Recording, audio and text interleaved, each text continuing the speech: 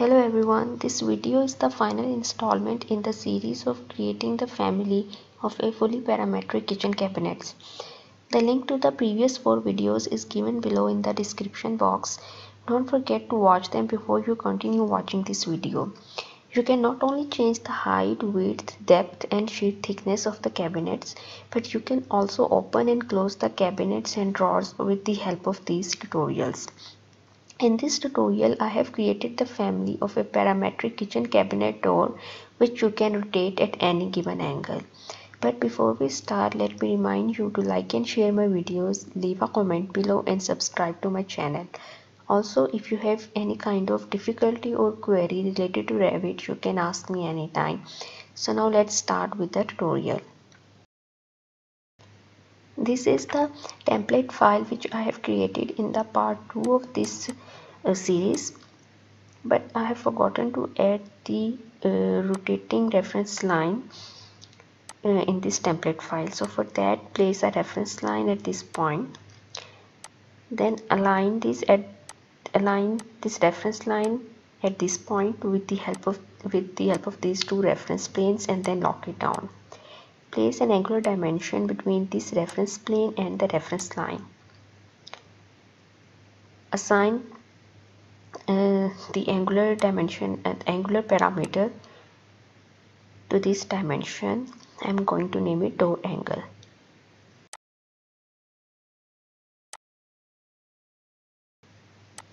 Now assign the parameter of width to this reference line.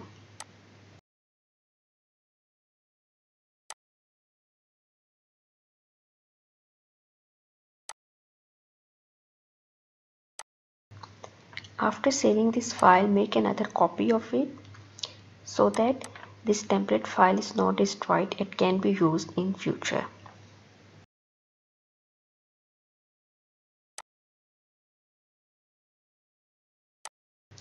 Select extrusion from the create tab, set the reference plane to this reference line and then draw a rectangle like this.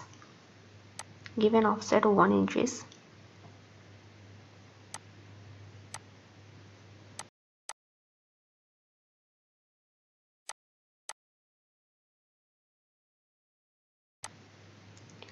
Place the dimension between these two larger lines and then assign the parameter of sheet thickness to it. Click OK to create the extrusion. Then go to the front elevation and then adjust the extrusion with the help of these arrows. But don't attach these with any reference plane. Then place a dimension like this and then make it equal. Now this extrusion can be adjusted when you change the height. But for this cabinet door, I don't need this movement parameter, so I'm just going to delete this parameter by changing its value to 0 inches. Then load the family of handle which I have created in the part 3 of this series and then place it like this. Align this and then lock it down. You make sure to align this with the cabinet door. Then place a dimension like this.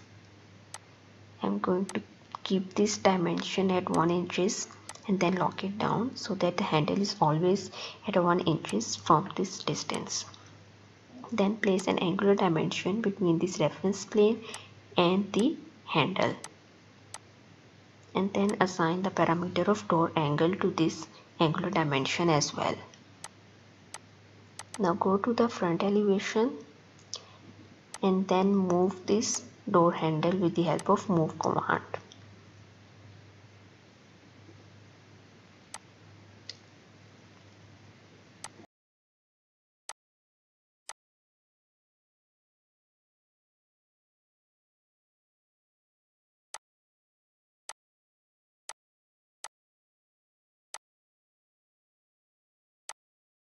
Place a dimension between the top of the door extrusion and the handle, and then lock that dimension 1 inches as well, so that the door handle is always at a distance of 1 inches from the top, irrespective of the height of the door. Then load this family of door in this kitchen cabinet file which I have created in the part 1 of this series.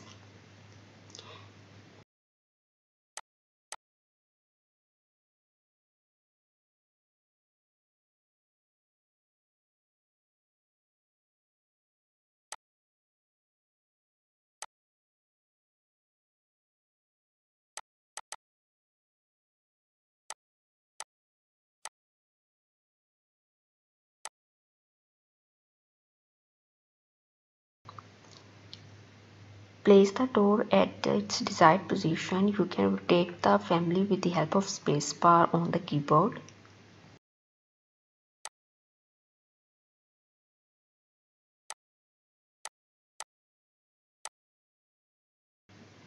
After selecting the align command, select this reference plane and then select this reference plane which is visible in the blue line, and then lock it down.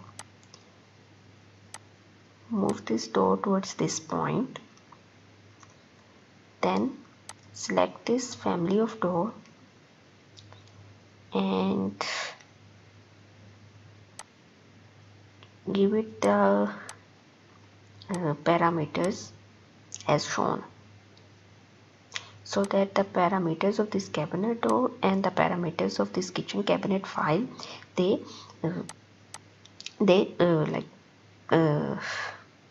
match with each other.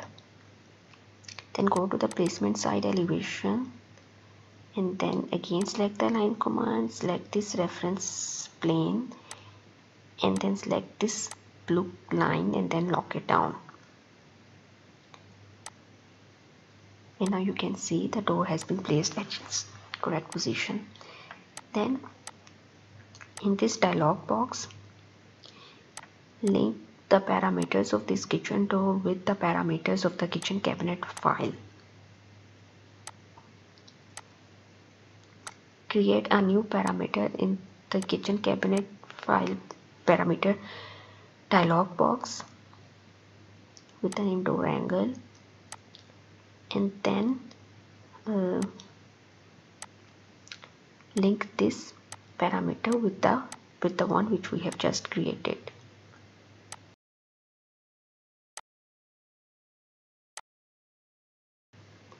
Now select and mirror this door.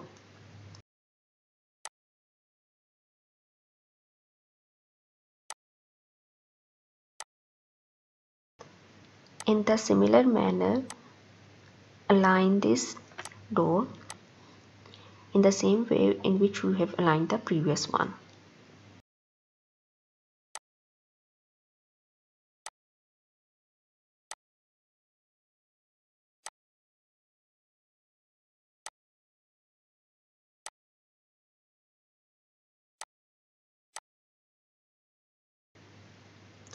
Now select both of these doors and then copy and paste them at this position.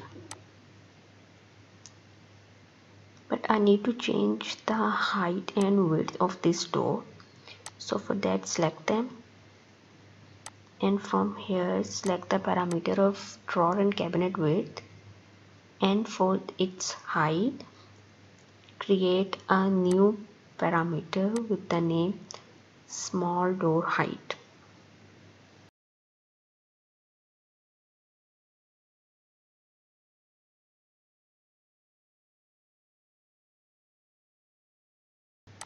Assign the formula to this newly created parameter, which is total height of cabinets divided by 2.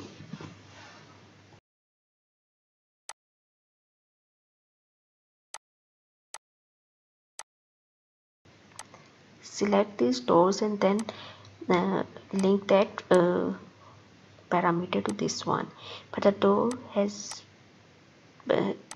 not been aligned correctly, so for that adjust the formula a bit. I'm going to divide it by 1.3, and now they look fine. Now let's check if the parameters are working correctly. I have forgotten to align these small doors, so go to the floor plan, hide the drawers which are above them, and then lock it down in the similar manner in which we have aligned and locked the large doors.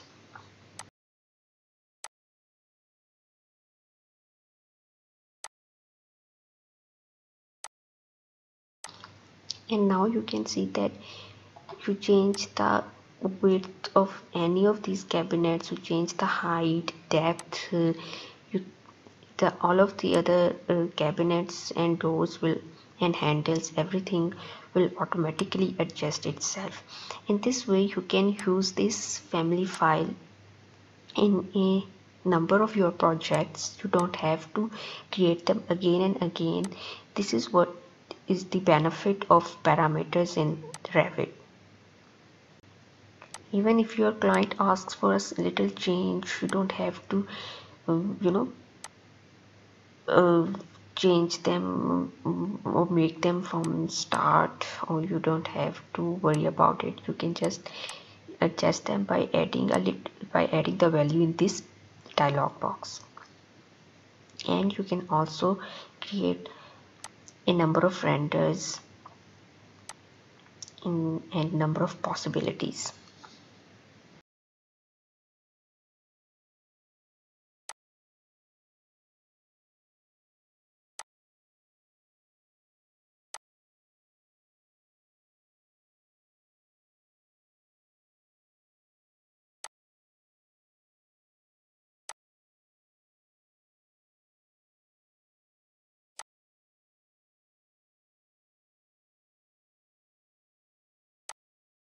So that's all for today.